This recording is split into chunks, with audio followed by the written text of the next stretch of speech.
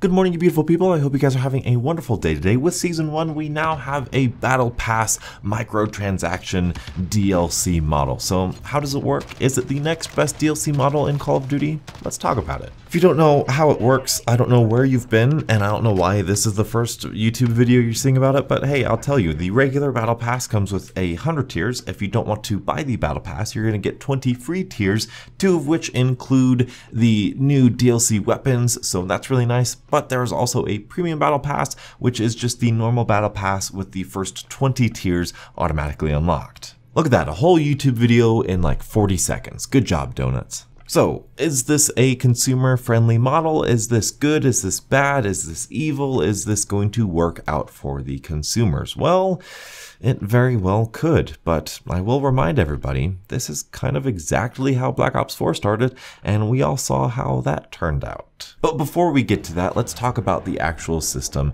first. The main things that everybody's worried about is the weapons. The weapons of Modern Warfare are really the biggest players here. It's the biggest replay value, so these weapons are very, very valuable to the community. They always are, and they always will be. And luckily, they are within the first third of the Battle Pass system. There's 100 tiers. The second weapon is at tier 31. So in that aspect, it is a really nice change of pace to have those weapons unlocked pretty early on, relatively speaking. So that is fantastic. And the Battle Pass is only $10. But the big thing about that is if you buy the Battle Pass and you go all the way to rank 100 or tier 100, you get 1,300 COD points in total, which pays the $10 that you spent for the Battle Pass. Now, obviously it's in COD points, so how valuable are they? But in theory, the next season, if the Battle Pass is $10, you will be able to pay your COD points you'll be able to pay that Battle Pass with your COD points that you've earned with this Battle Pass. So yeah, it's a pretty darn good model. In terms of tiers, this is a little weird. I saw numerous Reddit posts talking about how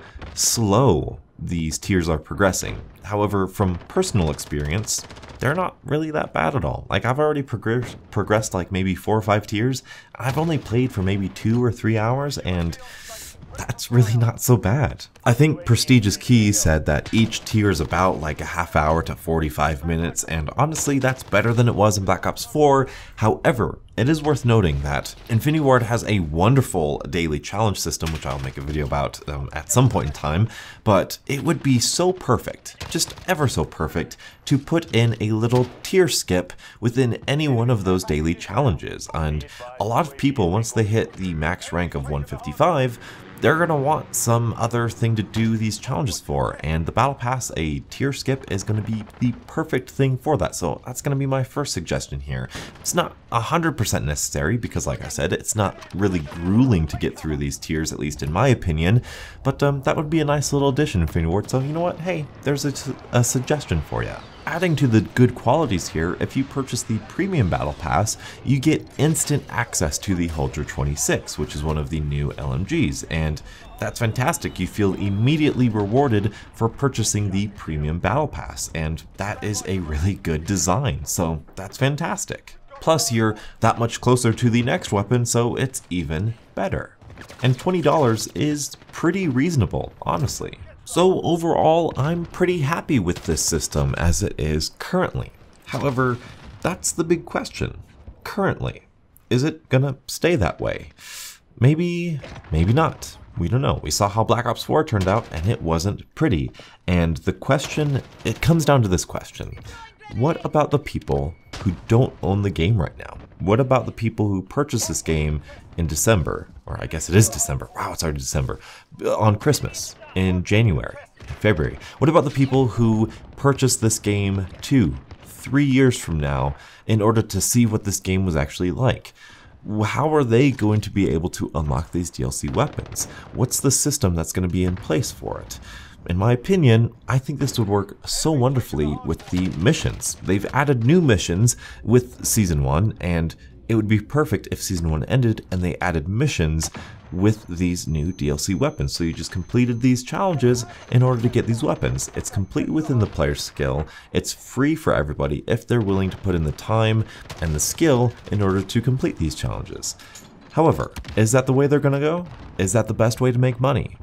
Who knows? because they could really go the Black Ops 4 route and add loot boxes into the game and say that's exactly how you need to earn the weapons there. And if that happens, I would be very interested to see the community reaction from that, because I feel like somebody would burn down a building somewhere. I know that, because there would be a riot if that happened again.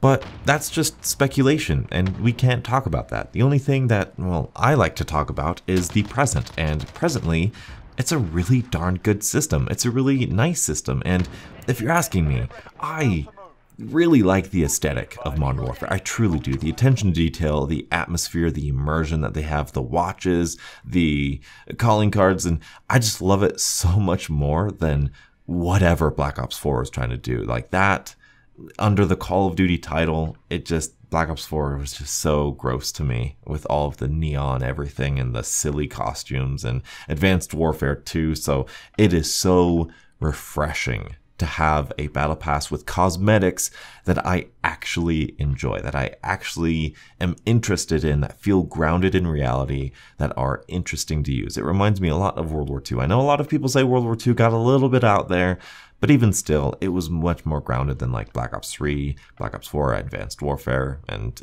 Infinite Warfare, of course. So yeah, those are my thoughts on the Battle Pass. Tell me your guys' thoughts. We've got a couple days to get to know it and to kind of experiment with it and have fun with it, I guess, if that's what you want to do with this game. I'm certainly not. But anyway, tell me your guys' thoughts about the Battle Pass system in the comment section below. Thank you guys so much for watching. Until the next absolutely beautiful Modern Warfare morning. I'll catch up with you guys later. And as always, stay beautiful.